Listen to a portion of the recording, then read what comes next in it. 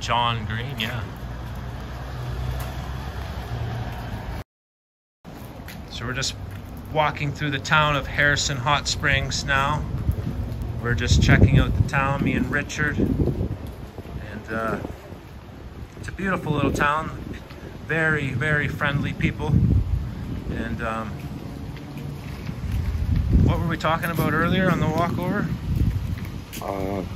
We were talking about pizza there at one stage, but I don't remember. We're just approaching the museum.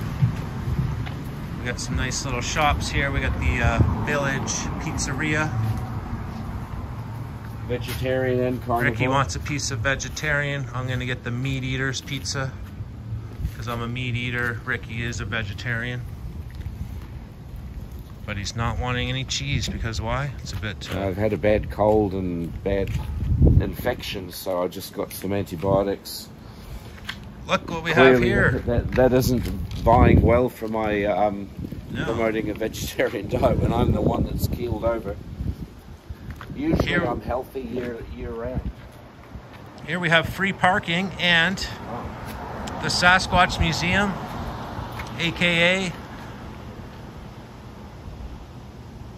Harrison Hot Springs Visitor Information Center. They are one of the same.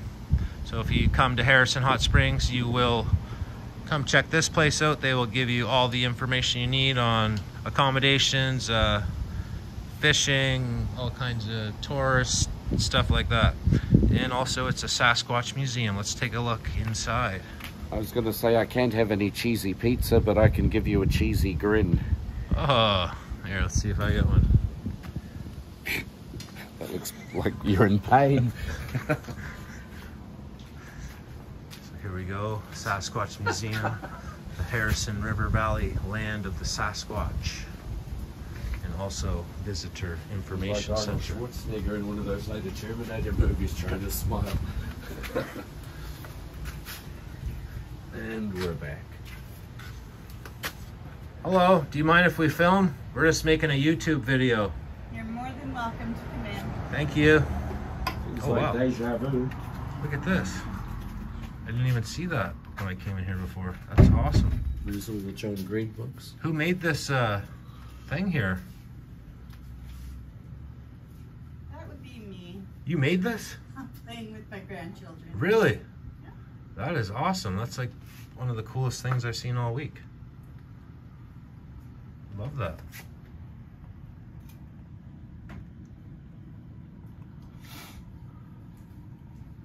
Do you like make more of these things to sell and stuff? No, I'm pretty sure I wouldn't be able to hold the grandkids' interest long enough. This thing is incredible. I actually love this. Okay, just right off the bat, something awesome here. The lady that works here made this piece of art. And right above it is a local Sasquatch legend, John Green. We all know him. I've read multiple stories from his books. We've been to Ruby Creek. We've been all over the place doing our own investigating in some of the same places John Green has been. If you guys don't remember my Ruby Creek video, go back and watch that. The Ruby Creek incident is actually John Green's first, it's the first story encounter that kind of got John Green started. He actually just lived down the road from there. Do you know where John Green lived by chance? He just, I did a video on Ruby Creek and I did a bit and I found out that the Ruby Creek incident is actually the Chapman family or whatever. That's what started his whole journey. That was his first case that he kind of investigated, but they did say that he just lived down the street from the Ruby Creek Chapman family. So He did live in Agassiz. I don't know the exact location. Yeah, he's well missed. That yeah, man. definitely a legend. Oh, Dead Man's Curse. I actually, Sasquatch Randy knows a few of these guys from Dead Man's Curse.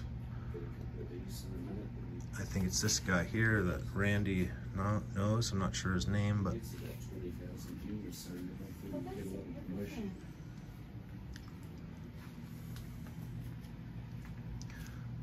a sculptor, maker, treasure hunter.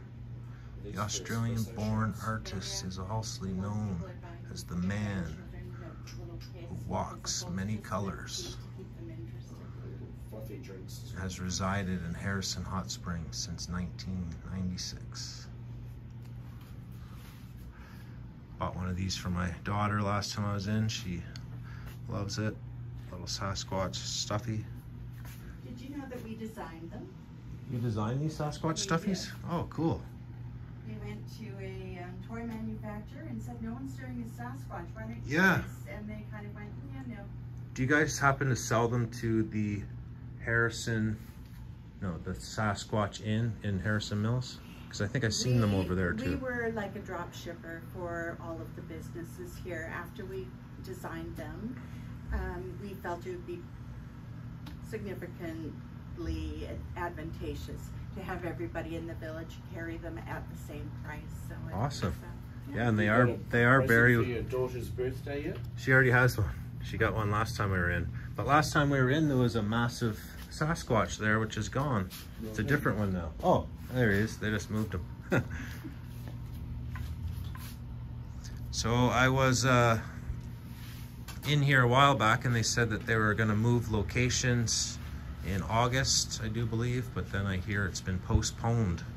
As with anything to do with construction, there have been some pushbacks or setbacks. So we're hoping for November 15th. November 15th? And we'll be back in our original location, brand new building, Awesome. fully accessible, which we're really excited And it's going to about. be a lot bigger, I hear. It is. It Awesome, is. because this is quite a small store. It is just a visitor information store, but there's a ton of Sasquatch research and information on the wild people in here. And so I talked to Thomas Steenburg about this too. He has a few he has a few casts in here, as well as multiple books. This is one of his casts that he got from the Chilliwack River encounter there. I'll let you guys read that. And something I mentioned to Thomas, that they do focus quite a bit on the the Bluff Creek incident, but something I mentioned to Thomas, that there's so many encounters just around Harrison Lake. I'm hoping that they focus more on the local lore and legends from the local people. And do you have anything to add to that, maybe with the indigenous? I do. The people known as Sasquets have been here for at least 10,000 years that we are aware of. They have been here since the last ice age. And throughout that time, Sasquatch has been part of their spirit world. So he is known as the protector of the land. He is not an animal. He is a different form of human that didn't evolve quite the way that we did. And to see him is considered to be a blessing. And if you see him, you were meant to see him. Awesome. That's awesome. I love that. Thank you for sharing that. You're very welcome. And I'm hoping that they will add a bit more of, I say Sta'halis. I'm not sure if I'm saying it correctly. You said it It's probably. Sta'halis. Sta'halis. Yeah, just take the H out. Sta'halis. Yeah, there you go. Sta'halis. Chehalis is Chehalis the Lake, I know. Americanized version of that name. Okay. Yeah. Oh, I didn't know that. And I do know that the word Sasquatch was a mispronunciation from Sasq'ets. Sasquatch, yeah. And Are you First Nations? I am not. No. Oh, but your pronunciation is spot on. I hope so. I've noticed at Harrison, just on the Morris Valley Road, there's a little cafe called Sasquatch Cafe. Yes, I haven't been in there, but Basket. have you been in there at all? I have not yet, but I'm excited about it. Yeah, I want to check that out. And that's Pretty sure it's an indigenously owned and run. It is. Yeah. I think they sell bannock and stuff like that in there. It's a cool I didn't realize these cast. things were going to come through, but I'm actually in Canada for another week.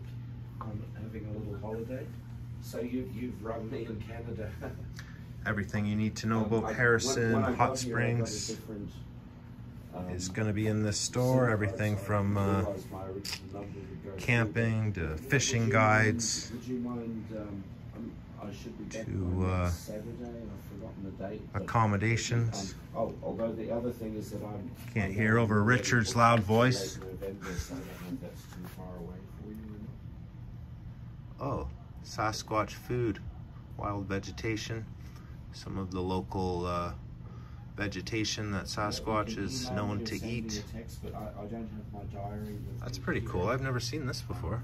So next Saturday, I think Devil's Club root, yeah, the natives also utilize that quite a bit. You can make medicine and eat it. I am booked up until late November, which I know is crazy. Back on Thomas Steenburg, I was in here yesterday and I did notice his book supply is dwindling, so I let him know to restock his shelves if he even does that or not.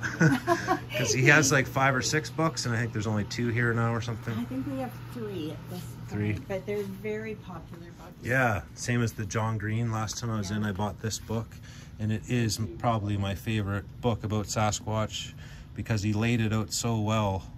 He has every location in British Columbia and all over the States and Canada, and you can just go to the back index and find, say, Harrison Lake, for instance, and then there'll be like a bunch of encounters from Harrison Lake, and it's just really well laid out, his book. I hear he was a very detailed man.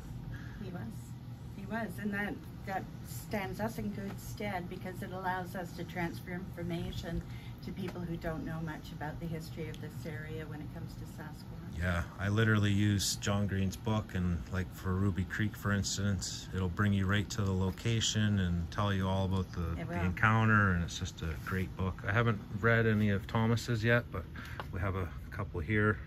Thomas. And the other side of that same shelf. Thomas down here, the old Sasquatch in Alberta. I think he has 4, 5 or 6 books. Who else we got? Matthew A. Billy. Haven't really heard of him. Oh, we got David Polites here. We all know him on the channel. Tribal Bigfoot. Haven't read this one, but I would like to buy this one. And what better place to buy it than that one's a bit damaged, so I'm going to get a different one. How much is this? David Polites will get mad at me for not buying from his website. $29.99. Can't go wrong with that. I'm gonna take this one home with me.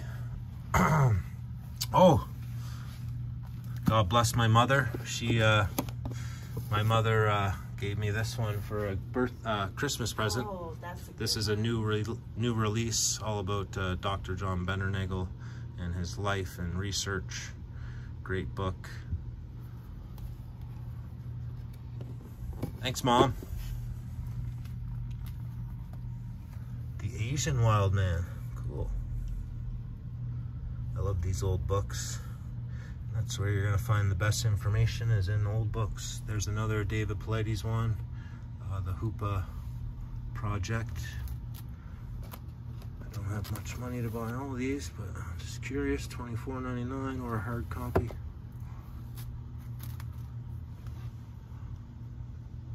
Richard, are you gonna...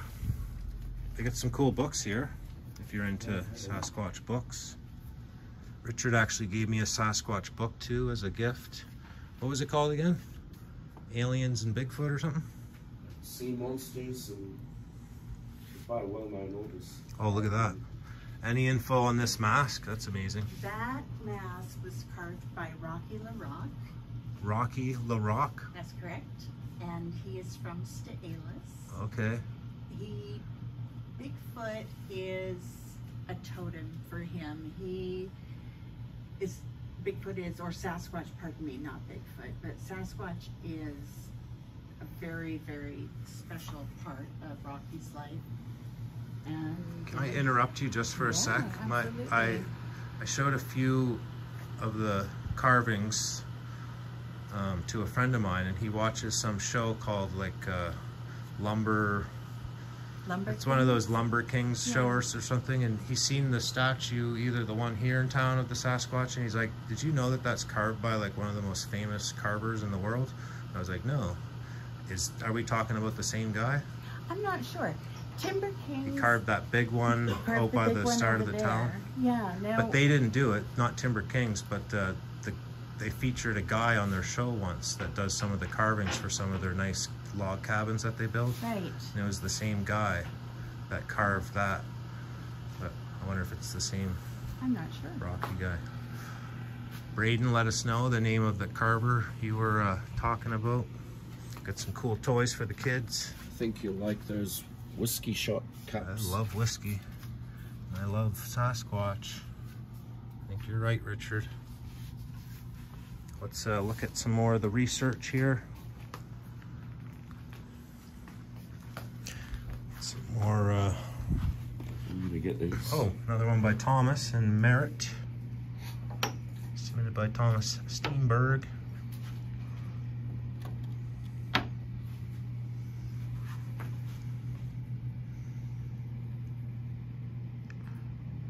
Grace Harbor, Washington. I'm hoping that they just get a ton of stuff from the First Nations people here. And oh, is this the original mask from the dance? That is not. That is a mask that was copied for us based on the original mask. Cool. So there's a whole long story about that. Was it not the original stolen and then it wound up in some museum in Vancouver? What's the story? That was the story, but it was never actually stolen. It was given as a gift, not in error, but in good faith. Yeah. And the recipient, who was not Indigenous, who was a white man, took it as a gift, which in the spirit that it was given, and they missed it. It was a beautiful carving, and it had bear fur surrounding it. Oh, awesome. And I then didn't know not that. long ago, a gentleman from Sasquets was talking to two women, and they said, oh, we saw the most wonderful mask. It had real bear fur. And it was found at, I believe it was the Museum of Anthropology at UBC. Oh, in UBC. It was repatriated back to Sasquets a number of years ago. That's awesome. I'm glad they got it back and everything. And yeah, I've seen the dance a few times on Sasquatch Days. So when they do that dance, is it this one they're using or No, this is. Did you want to put it on? Oh, we can actually watch the Sasquatch dance right in here. This is awesome. Here we go. We'll let you guys watch.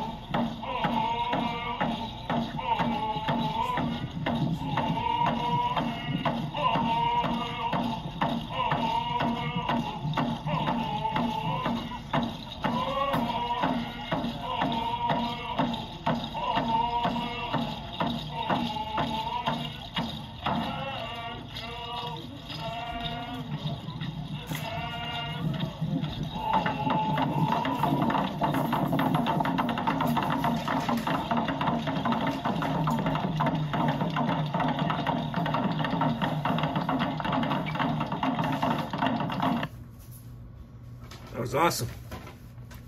That was really awesome. Here we have the famous Patterson-Gimlin footage. That is really shaky. I guess this is like one of the originals, unstabilized. Shaky because of the horseback. Yeah, but nowadays on YouTube they have people are like stabilizing it and enhancing it, and it's like there's no shakes or anything anymore. And I won't dive too deep into it, but there's a little bit of, yeah, we won't get into that here, about the this footage.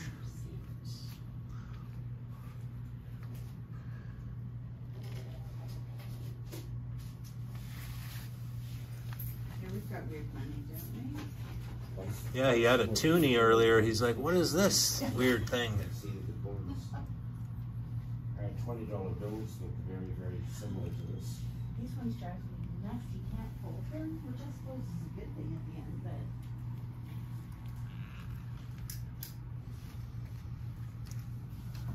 Cool little articles. New Zealand, oh, $5.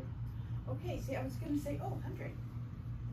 See, ours is this color for 100. Yeah, actually, our hundreds are a little bit more purpley.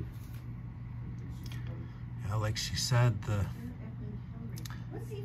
Steenburg First Nations have been here over 10,000 years. Some of these artifacts here look ancient.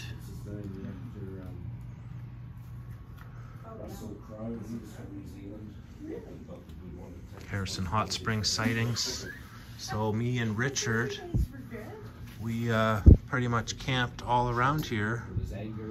We were camping over here on Deer Lake, and we have an encounter here on Deer Lake.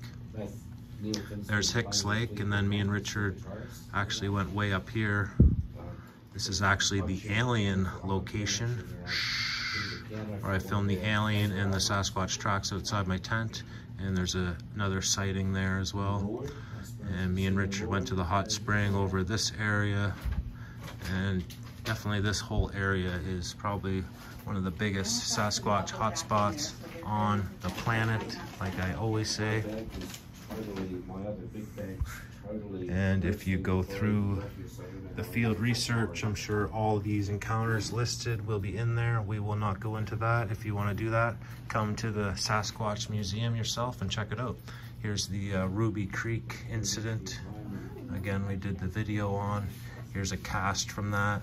The police were involved. There was investigators involved. That's one of the most detailed and one of my favorite Sasquatch encounters still to date. Some Bluff Creek stuff. Harrison Hot Springs. And another one. It's an older Sasquatch I think if you Google RenaissanceMan, dance with the mask. That one's really old. That's from 1938. So yeah, that's about it in here. I'm gonna see what this last video is, see if we have one more cool video for you here. Oh, it's just some history.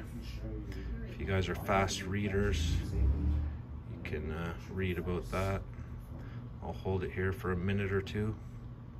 It's a bit of a long story, but I went out and we see, there might be Boy Scouts, but we see structures like that all the time in certain forests. But doesn't that look like a Sasquatch? It does. It does. And that. Yes. Yeah. It's pretty awesome. I was out with a friend and how does this work? All those things happening at once could be too much of a coincidence. What is the first initial of your first name? J for Jason is Forrest. And then first initial of your last name? T. Thompson is, it's harder to find through camera. Oh, what is that? R. Ginormous. Ginormous. Oh, it's over here. Yeah. So, oh, so it's Forrest and then Ogre. Ogre. I'm the forest ogre. That's pretty good. What are you, Richard? I'm probably a forest ogre. So Richard, he doesn't want to play, so I'll play for him. Richard is R for wood. We're not going to say his last name, but it starts with an L, so he's wood. Being. Wood being. Wood being. And I'm the forest ogre. Oh. We got some other cool things we're going to take with us. Nice postcard. My grandmother loves postcards. I should really mail one of these to her. Awesome. What was your name? My name is Bonnie. Bonnie? I know it's left-handed, but can do left. thank you, Bonnie, for You're welcome. letting us interview you a bit in the shop, and it's an amazing shop here, and I will be back to do another video in November. November. I'll be back. If you guys ever need any help too, reach out to me. So you don't mind taking a shift or two? No. 3? I would love to. I got quite a bit of knowledge on the topic, but if you ever needed help with, like, I don't know, gathering information about sightings and stuff like that, that would be awesome. I would volunteer my time to help with that. And what about putting on a Sasquatch costume and being in a parade? That I will do for sure. You can I always won't use do it in the extra forest, words. but I will do it in a parade. As Always the looking for costume is Sasquatch. actually Mary Poppins, though. Is that all right? Right. Oh, it's probably really hot in there too, isn't it? All right, I'm going to get David Polite's Tribal Sasquatch book. We will leave a link for that in the description, but I highly recommend you come here and buy it instead. Cheers for now. Well, saw the videos before it went, and she kept saying it looks like an amazing spot. That's nice that they've seen it. I She wish. said she wasn't sure if you were getting my humor or not, but I think you're getting used to it. Yeah. We just left the Sasquatch Museum. Had a great time in there. How about you, Richard? It's fantastic. The lady was very knowledgeable and obviously very passionate about the subject. Yeah, and she knew a lot about the First Nations culture around it, and that's really good to hear. Can you say the name of the First Nations people? Oh, I always pronounced it with an H, and she said drop that H. I always said Stahalis, but it's Alis. Stahalis. Stahalis. Stahalis. Let's check this place out. This looks cool.